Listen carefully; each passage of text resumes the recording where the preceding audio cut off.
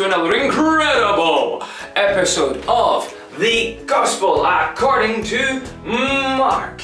And in today's episode we're going to see why Jesus was sent away into the wilderness to be tempted by the devil. Oh, shock horror!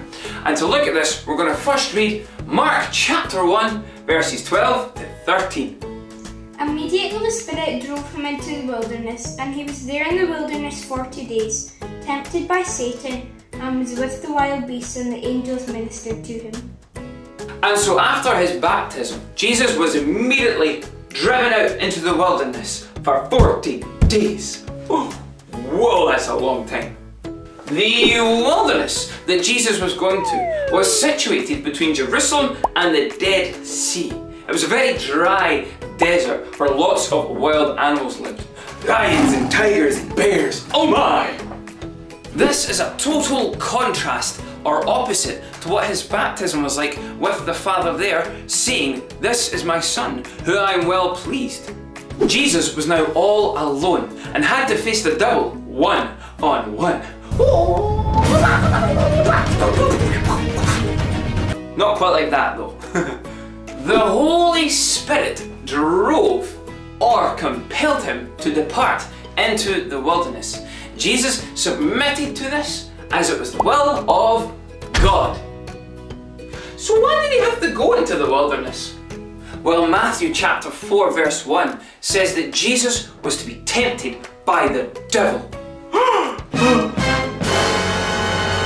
This was to confirm or prove that Jesus was and is the Son of God, and that he had power and was able to defeat the devil. Yay!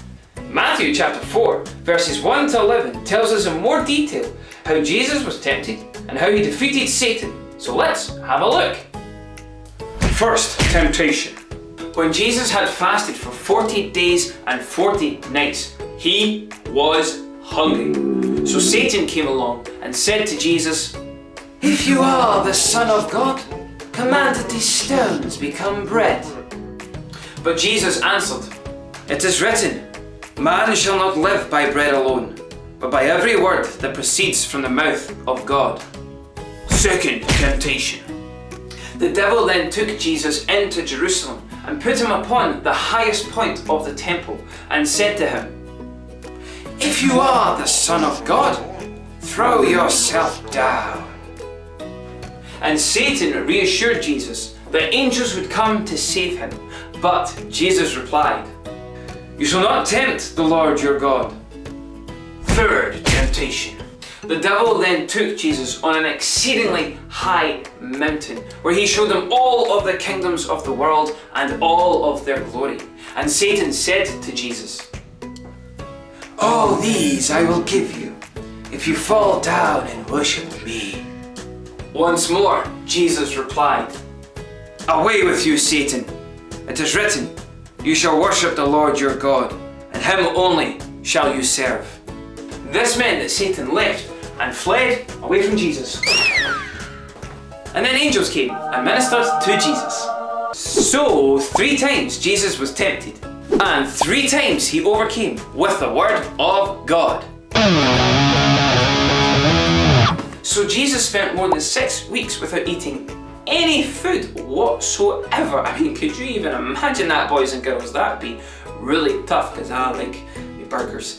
I do. Anyway, Jesus would have been really weak at this point. He would have had no strength whatsoever. So the devil came and tempted him to use his power so that he could relieve himself from the humiliation of being the Son of God inside a human body.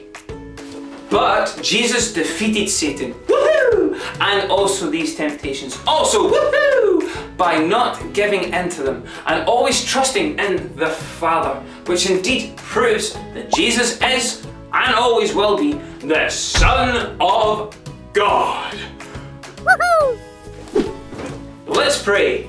Heavenly Father, thank you so much for this day that you have blessed us with. Thank you for your love, truth, mercy and grace, Lord. We praise you and glorify you, God, because you are wonderful and all-powerful. We thank you, Heavenly Father, for what we're learning about today, God, about your Son, Jesus Christ, as he was tempted by the devil, how he overcame those temptations to prove that he truly is your Son, Heavenly Father. We thank you for that and praise you for that. I pray, Heavenly Father, for every single boy and girl that they continue to trust in you more, to trust in who you are and who your Son is, Lord. And thank you so much for them.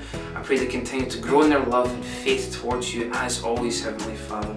We thank you for all that you do and all that you have blessed us with. In Jesus' mighty, mighty name. And everybody says, Amen.